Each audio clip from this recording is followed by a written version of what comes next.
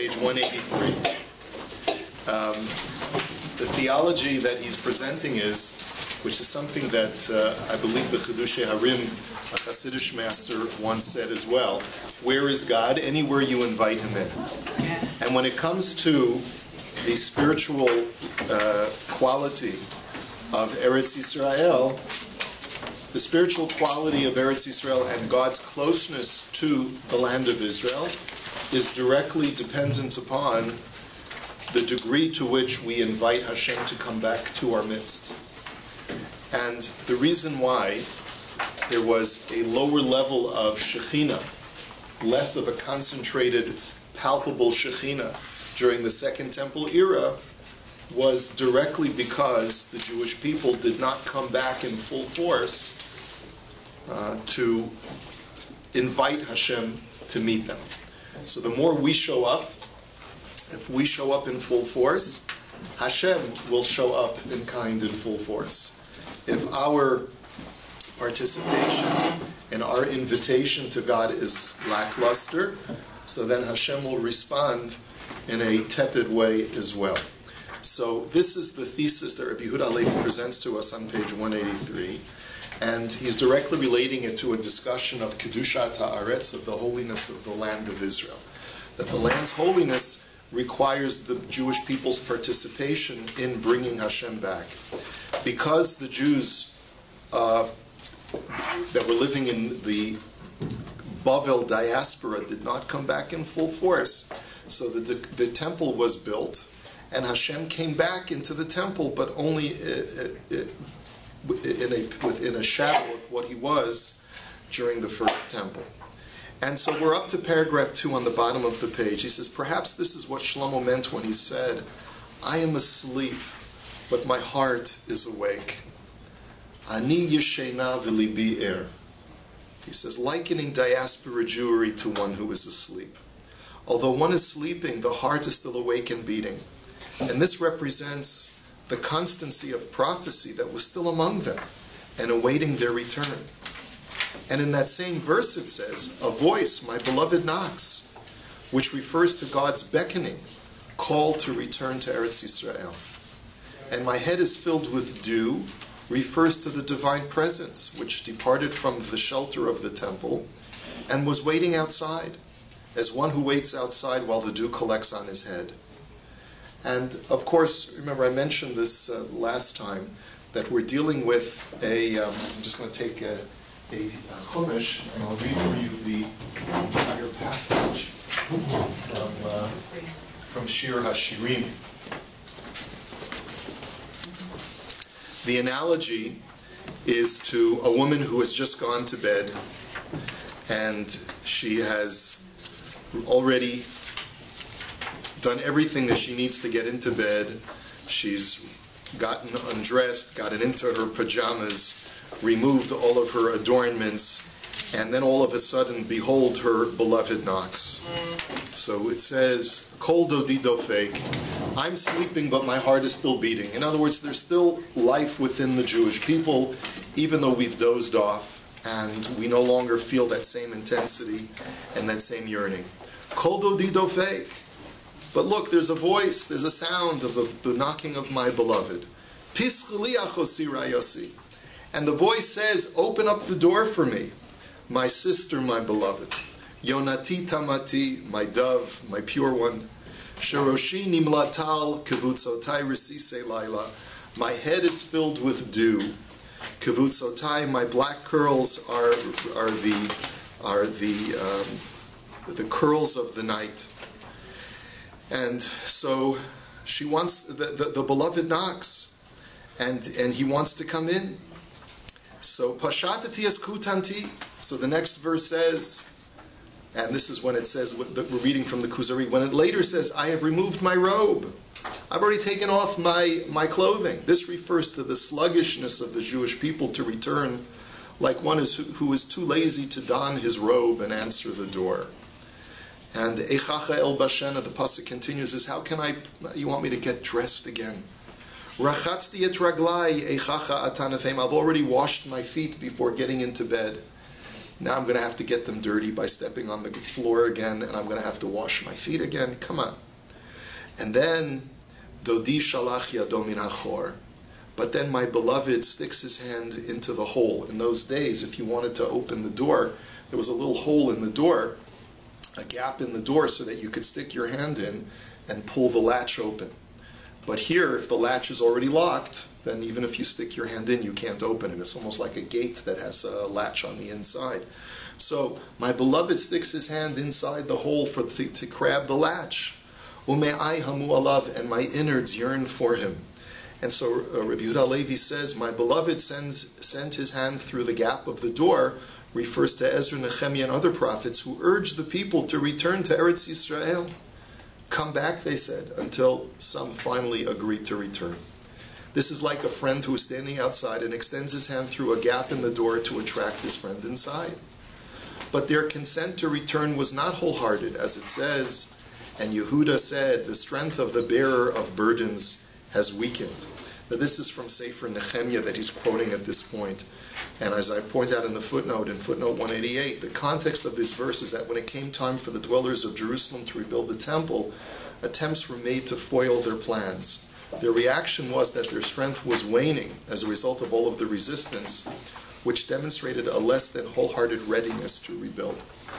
As soon as the Jewish people encountered resistance, obstacles, they felt weakened. They didn't feel the same level of resolve.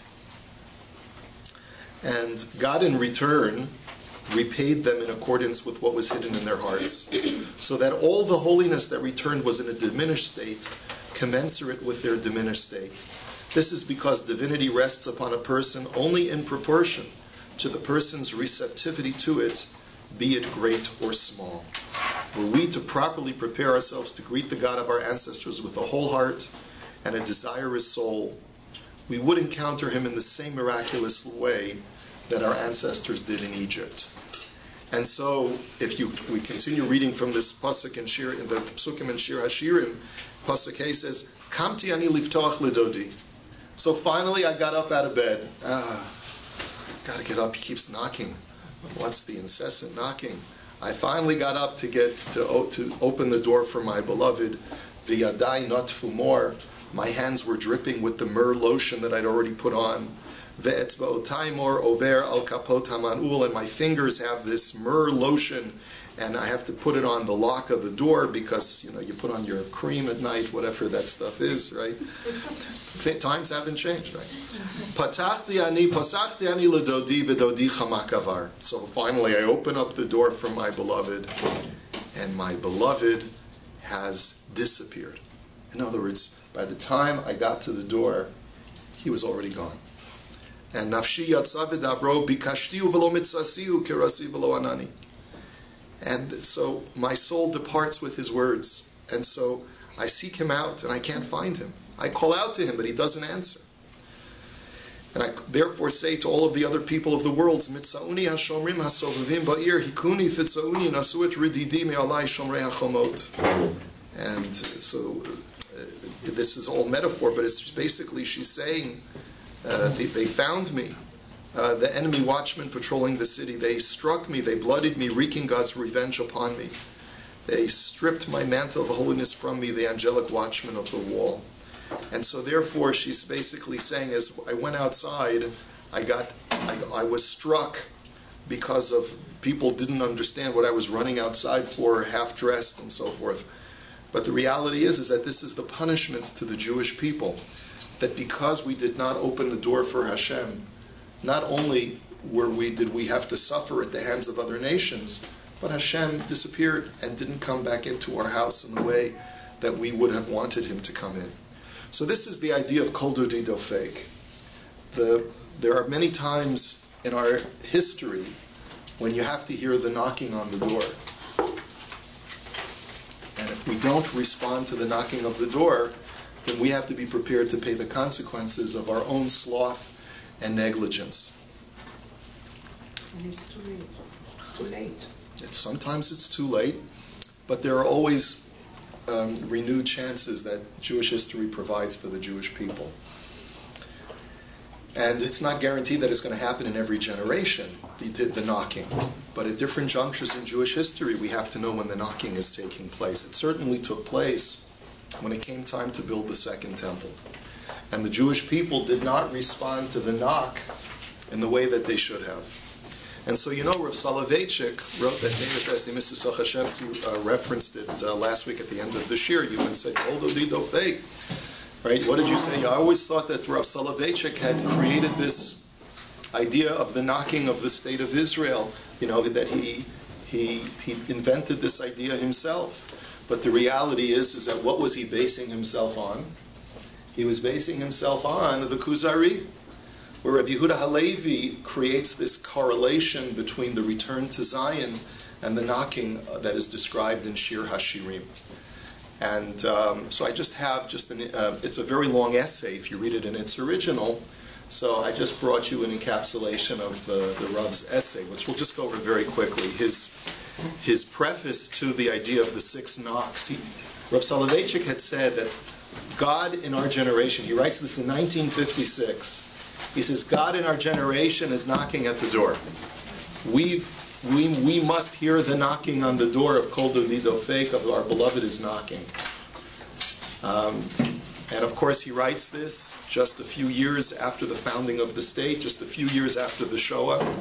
And so he writes as follows. He says, 8 years ago, in the midst of a night of terror filled with horrors of Majdanek, Treblinka, and Buchenwald, in a night of gas chambers and crematoria, in a night of absolute divine self-concealment, Hester Panim Muchlat, in a night ruled by the Satan of doubt and apostasy, which sought to sweep the maiden from her house into the Christian church, in a night of continuous searching, of questing for the beloved, in that very night the beloved appeared.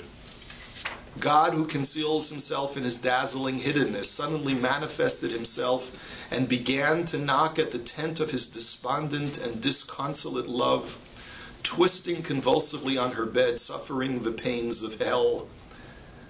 You notice how he has changed the metaphor. In Shir HaShirim, it is a maiden of complacency. It is a maiden who has already gotten undressed and is comfortable in her bed, and therefore does not respond to the knock. In Rav Soloveitchik's analogy, because he was witness to the ravages of the Shoah in his lifetime, he describes a maiden who refuses to get out of bed because she's convulsing with pain, racked with pain. As a result of the knocks on the door of the maiden wrapped in mourning, the state of Israel was born. How many times did the beloved knock on the door of the tent of his love? It appears to me that we can count at least 6 knocks. This is just an abridgment of those knocks. First, number 1, the knock of opportunity was heard in the political arena.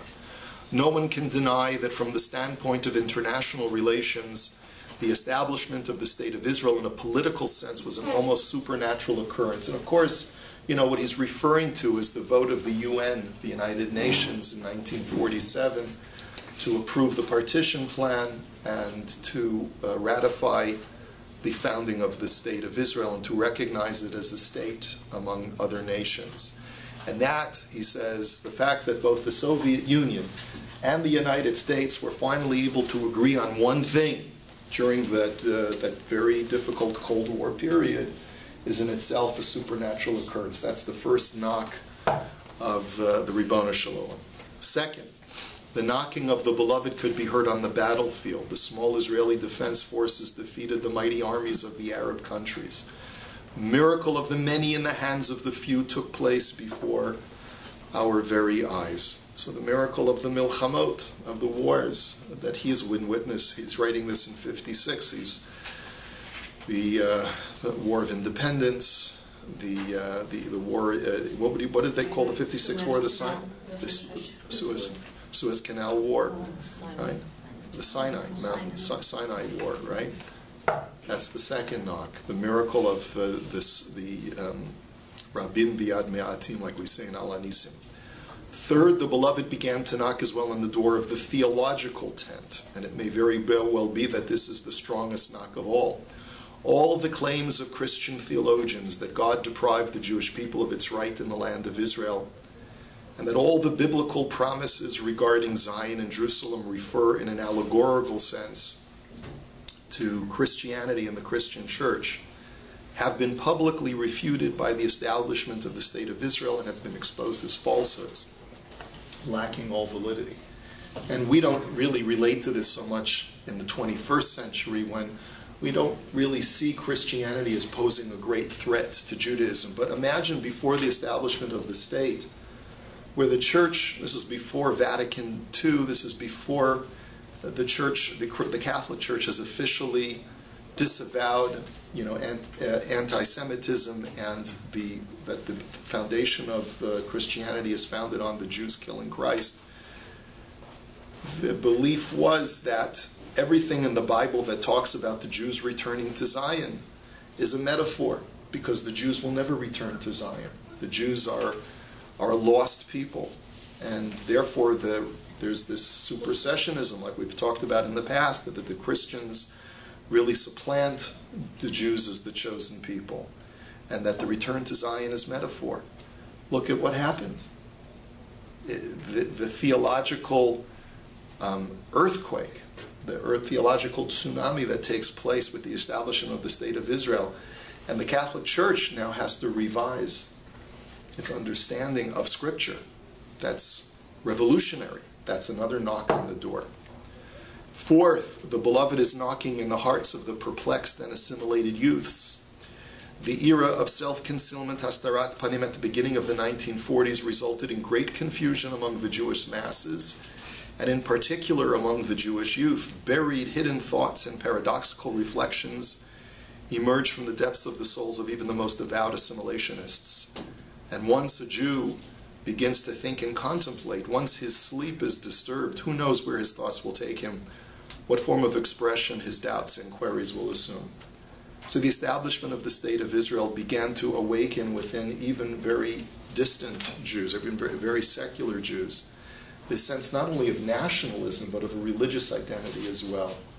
And it started to get people thinking, and who knows, and especially after the theological disaster of the Shoah, which didn't just physically destroy a third of our population, but also spiritually destroyed so many, because people said, where is God? How could God do this, right, to our people? Right? But with the founding of the State of Israel, there starts to become some view, some glimpse of the Almighty as part of some divine plan. So that also is a knock, as the fourth knock at the door. The fifth knock of the beloved is perhaps the most important of all. For the first time in the history of our exile, divine providence has surprised our enemies with the sensational discovery that Jewish blood is not free for the taking, is not hefker. Jewish blood does have sanctity. You cannot spill Jewish blood with impunity. And that was part of the, he's speaking also in the wake of the Nuremberg trials, but also more importantly with the founding of the state. Jewish blood is holy. Jewish blood is human. Jewish blood is sanctity. It's not hefker. So that's the fifth knock. And finally, the sixth knock, he says, which we must not ignore, was heard when the gates of the land were opened.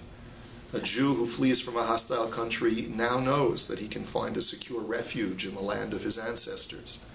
Now that the era of divine self-concealment is over, Jews who have been uprooted from their homes can find lodging in the Holy Land.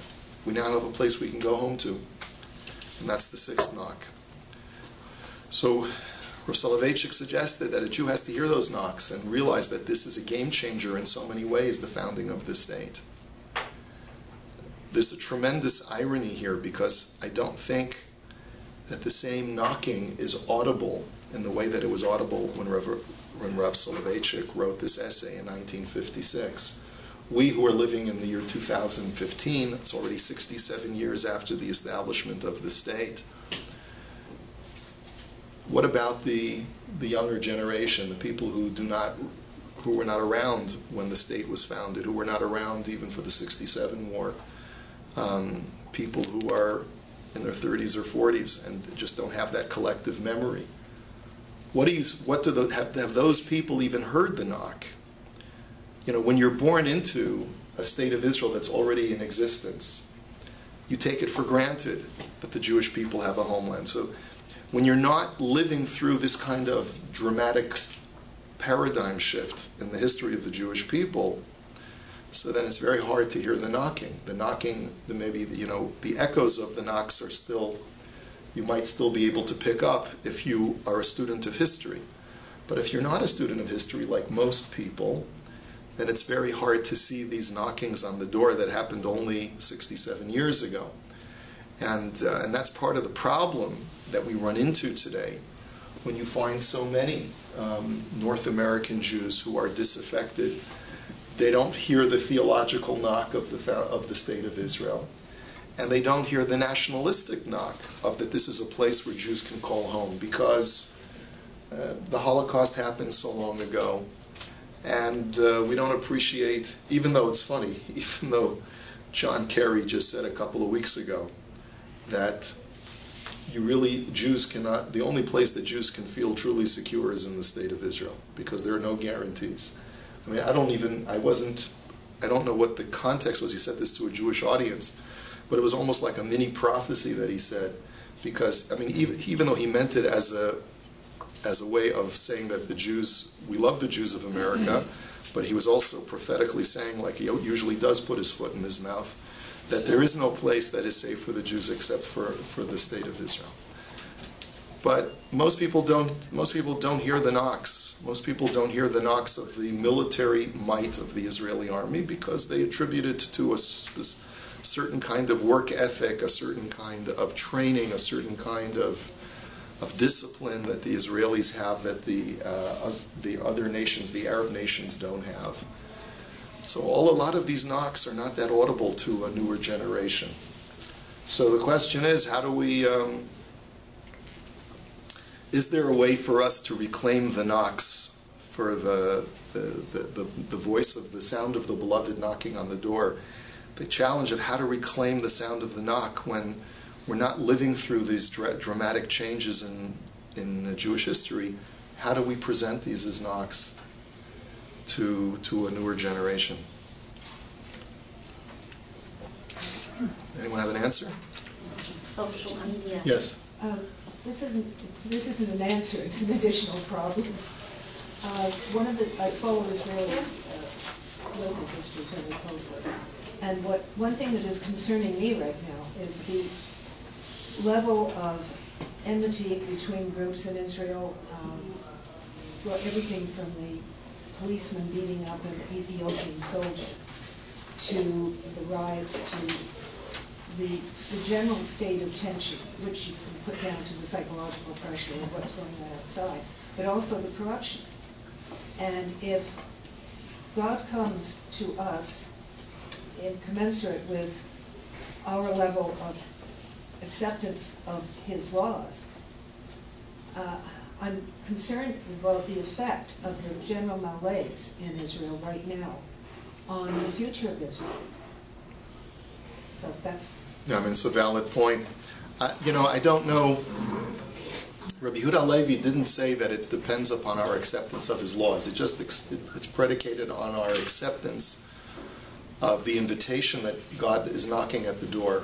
And I don't know whether he requires every Jew to be frum in order to be able to have the Shekhinah return to Zion. As we mentioned last time, the Jews who did return were not, by and large, religious Jews. We pointed out from the Sefer Nehemiah that they were intermarried. They had never experienced a sukkah in their entire life, living in the diaspora. So these were not pious Jews necessarily, but they were Jews who heard the knock. I wasn't really talking about frumkeit. I was talking about general morality and ethics. Yeah, no, and I hear you. In other words, there's, but I will say this: Israeli society, with all of its flaws, is not nearly as flawed as the way many Jews portray it to be. Compare Israeli society and Israeli culture with any other country in the world today, and I think you'll find that Israel has a lot to hold up its head for. I mean, look, for example, what we just did in Nepal. And just saw there's a graphic chart of all of the different countries that sent, aid to the earthquake victims. And Israel was like, 30 or 40 like little graphics on the chart, and every other country was like a half of a thing or 2 or 3. Where did you see this? I don't remember. I must have seen it on Facebook or something. Someone sent it to me. I'll put it out in this week's email so you can see it for yourself.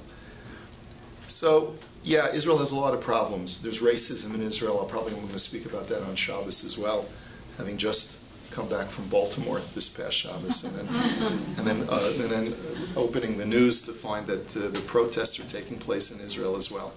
Yeah, so Israeli society does have problems. There's racism, there's inequality, there's discrimination, there's a lack of unity, there's corruption, even among the religious sector in Israel. There's selfishness, there's greed. All of the things that make a human society human exist in Israel. But I think at the same time, we shouldn't buy into the hypercriticism that takes place in the media about Israel, and the hypercriticism that Israelis themselves say about themselves, because we are the most hypercritical people about ourselves.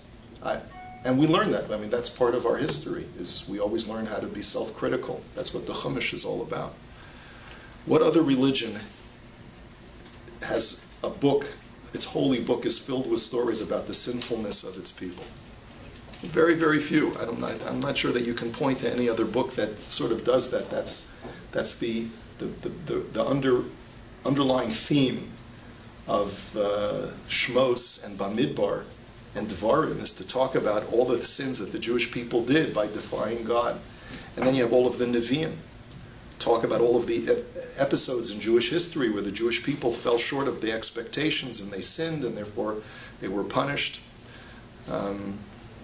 So that's how we've learned over the centuries to always inflate all the bad things that we do and play down all the good things that we do. That's why Israel is so terrible at hasbara. We're so terrible at public relations, because we're just not used to, we don't feel comfortable touting all of our achievements and the good things that we do. It's not what we're about as a people. We're about introspection and self-flagellation and guilt and all of the terrible things that we've done, and look at this and look at that, and that's part of why we argue with each other so many times. But listen, at the end of the day, your point is well taken. If Israeli society continues to fall short in so many ways, then we cannot expect miraculous redemption to take place. And therefore, we need to always try harder. I can't leave it on that note, Rabbi. I'm sorry. Go ahead. There is so much good that is coming out of Eretz Yisrael, the chesed. I think of my children and grandchildren and their friends. I'm not just touting my kids. An outing for a birthday is a chance to do something with your parents. And where do you want to go? To the kotel. Going to the kotel is like this exciting, even if they've been there a month before. It's not Disneyland, it's the kotel. Yeah. Okay, and the chesed that's done, the help that, in their yeshuvim, how they help each other, how they organize. I know we do this here too, but it's just the learning that's going on, and there are just amazing things happening. Ben adam l'chaveiro and ben adam la'akom also. It's incredible, and it doesn't exist here. All right, good. The whole country got together when the 4 boys were missing this past summer. I mean, everybody in Israel was united in looking for them and trying, and same thing. I mean, then they put everything aside, religious, not religious. Right, everybody. everyone came together. Yeah. What else? It's interesting that Rabbi Soloveitchik himself didn't go to live in the land of Israel. I mean, he was there briefly at some point. Yeah, he was actually up for the chief rabbi of Tel Aviv at one time, and I think he recognized what? He lost the election. Yeah, he lost the election, and I think he probably recognized that, there have been great personages who just really never felt that they had a place in Israeli society. Towering Gedolei Hador, Rav Soloveitchik, the Lubavitcher Rebbe, or Yechiel Yaakov Weinberg, who was the Baal Sridei Eish.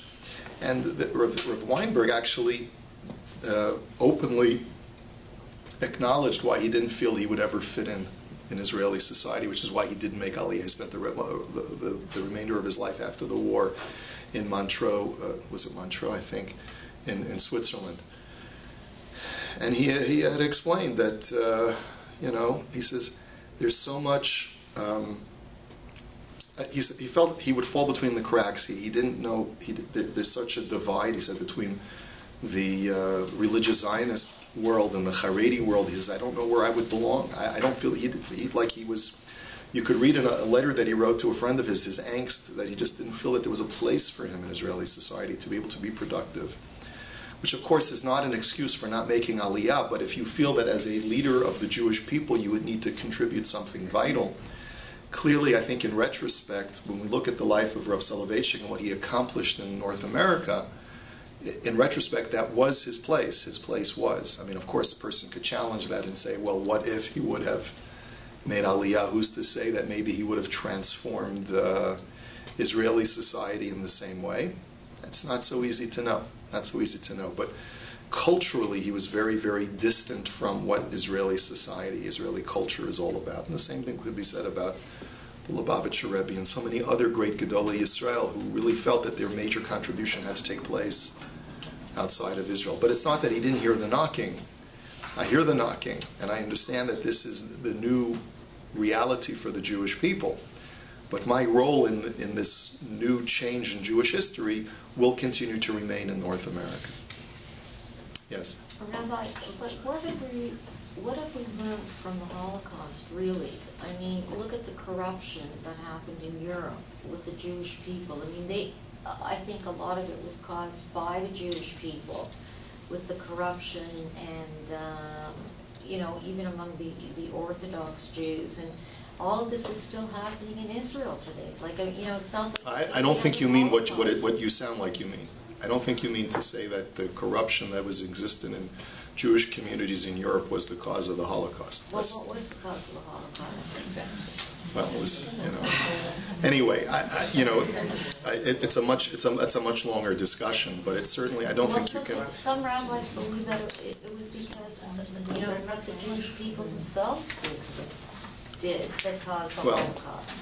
In trying to do our own introspection as how, we can mourn the Shoah, there's no question that we have to take stock, and just like the Gemara does at the time of the destruction of the Second Temple and looks at what the sins of the Jews that existed in that generation to try to be able to learn from them. I'm sure that many rabbis would say that that might be an appropriate exercise for those who want to be able to learn from the mistakes that perhaps might have been made. But I don't think that there's anything that we could point to specifically that could account for the sheer magnitude of genocide that took place and say, oh, this was because of something that the Jewish people did or didn't do.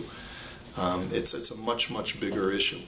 But to say that Jews are human beings and repeat the sins of their fathers because of the very fact that we are flawed human beings is true. Of course it's true. And the challenge, of course, is to always rise above our humanity and try to become as perfect as we can. And we know that we're going to fall short.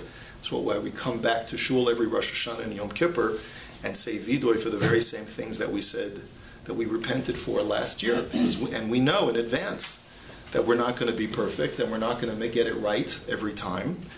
But that's the perennial story of the Jewish people, is that we know that we have a responsibility, and we know that we usually fall short of those responsibilities, and we have to try harder. That's constantly our struggle. Yes? I was just going to say, because of all the assimilation, isn't that what brought about the Holocaust? Because we don't serve God the way we're supposed to, it says in the Chumash.